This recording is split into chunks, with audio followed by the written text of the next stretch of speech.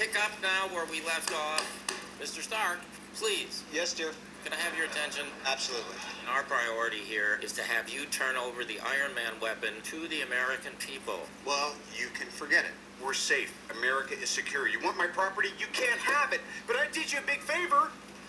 I have successfully privatized world peace. We're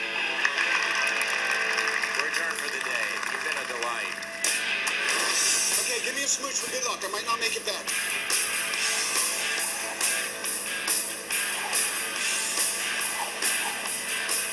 Go get him, boss.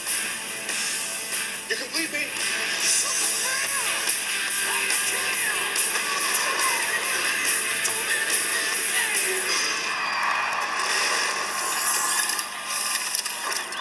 It's good to be back.